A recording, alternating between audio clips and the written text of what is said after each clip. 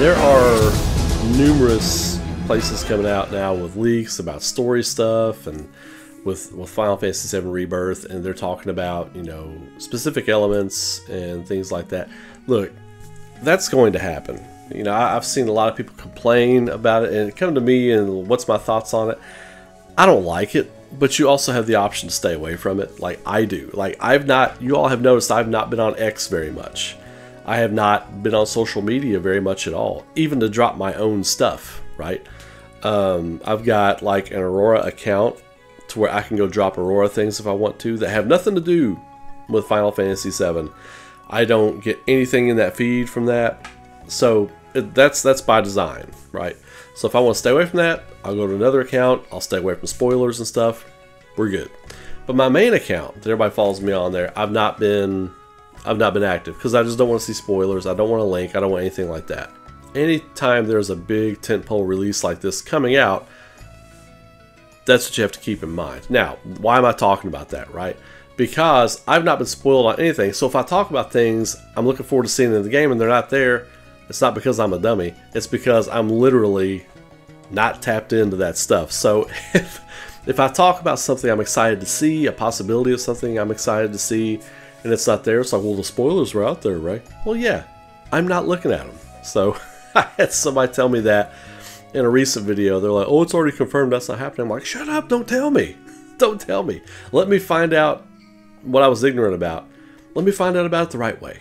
The right way. Not getting spoiled. With that, I want to say, one of the things I'm really looking forward to in Final Fantasy VII Rebirth, aside from the mechanics and the gameplay and all that kind of stuff, I am really excited to see how different the story plays out.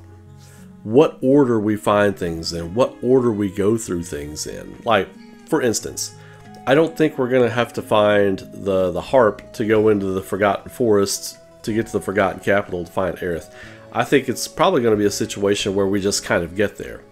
That's one example, right? I am curious to see how story elements play out differently, because it looks like Gongaga is like a bigger deal, a much bigger deal in this game, and it makes sense because now we know there's something going on with Zack, whether or not he's just in the live stream, and this is not a feelings video on that. I've already covered that. You all know what that is, so I'm just going to say whether he's in the live stream, whether he's alive, whether whatever's going on, Zack is a prominent part of the story, more so than he was in the original.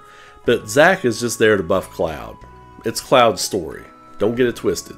It's Cloud's story. Zack is there to lift up Cloud. That's it. But Gongaga is where Zack's from, so it makes sense that that might be a bigger, more prominent part of the story. I'm looking forward to seeing what they do with that. And for my money, if Genesis were going to pop up in the story, that could be a place where he pops up as Gongaga because of his tie to Zack, and that place is tied to Zack. Now, is he going to pop up in this game? I don't know. It's out there, people know, but I don't know. You all know I've predicted what I thought would be a cool role for Genesis, just my thoughts on it, and kind of where I thought they could go with that. Whether they do that or not, I don't know. I think Genesis has a lot of potential if written right. Crisis Core was not a well-written story. It just wasn't, but they introduced a lot of core elements that I thought could be crucial and could be very well done had they went a different direction with things. And, you know, the remake saga is a great way to course correct some of that stuff, and Genesis being a prime example of those. Obviously, Gold Saucer is going to be a big part of the story, how they rearrange things. There was a shot of the party in the buggy going through the desert and Elena jumping on the hood of the buggy. So that was not present in the original game, but it could have happened in the original game. It's one of those things to where you can tell they're adding things but not dramatically changing things. They're fleshing things out. They're giving more meat to chew on, basically. More sandwich to chew on. Less bread, more meat, right? I think that's what they're doing, and I'm excited for that. The Elena thing on the buggy, there are a few other things like the way they showed Sung interacting, Sung, whatever you want to say. It's whatever. Like interacting with that like puzzle in the Temple of the Ancients. I thought that was like seeing little things like that, or some of the stuff that's got me hyped, and very curious about what they're doing with story changes. The Temple of the Ancients is going to be crazy. I think there's going to be a lot more story added to that area. I think of all the places in the game where you could add a lot more story and a lot more kind of oomph to fleshing out the world, maybe seeing what happened to the Ancients, what better place than the Temple of the Ancients? Maybe you see visions of what happened between them and Genova. Maybe you see visions of some like specific characters that were a part of the Cetra. And, you know, because they showed us that little bit in the Shinra archives. But I want to see more. I want to see more. And I'm excited to see what they do with that. That's one place. I think Coral, I think North Coral, I think that has a ton of potential for added story elements and added flavor. Put a little more spice in the bowl, and it really looks like Junon is going to be a place where they really focus a lot. So some of the areas we've seen them focus on.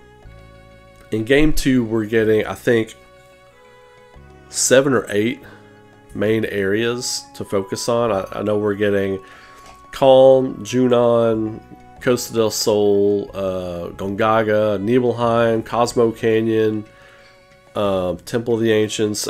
There's a few, right? And I think each one of those locations are going to be packed with story information. It's going to be a huge game, and we're only a couple of days away from it. And I think the time for speculation and theory crafting obviously is over, because like I said, there's spoilers out there. Protect your neck. Stay above the spoilers, right? And let's just look forward to this thing. Like I said in the previous video, I'll be live streaming this thing, the midnight release. I'm excited about it. I think it's going to be just an amazing time, and I am all on board. Like, the time for hype is over. It is time to get wild, right? So anyway, post your comments below. Let me know what story elements in the game you're most looking forward to outside of what the most predictable things might be, like Aerith's fate, different things like that. The main points, you know what I mean? I'm interested to see what kind of conversations Sephiroth has with Aerith.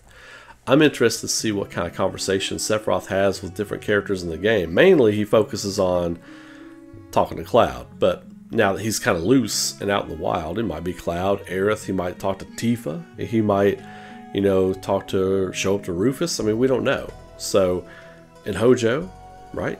So that'll be interesting to see. We know he has an interaction with Zack from that last trailer. But anyway, I'll leave it at that. You'll have a great day. Be safe. Be good to each other. Keep rocking. And I will see you all in the next video. Take care.